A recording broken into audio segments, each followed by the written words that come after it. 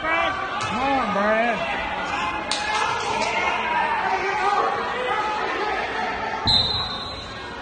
All right, now for the uncut version of that video, you gotta stick around to the end. I'm here with, introduce yourself. Brad Lowe. Brad Lowe. Where you go squat, Brad? Belfry. Belfry, Pond Creek Nation, right? Yes, sir.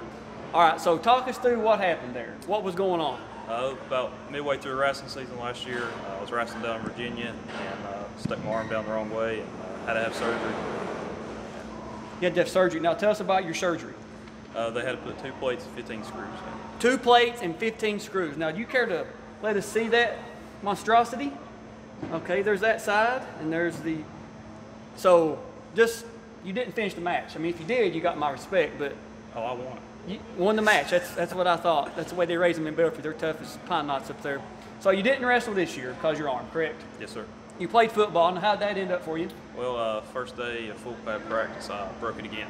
Broke it again, okay. And what was that result? Another surgery, bigger plates, some more screws.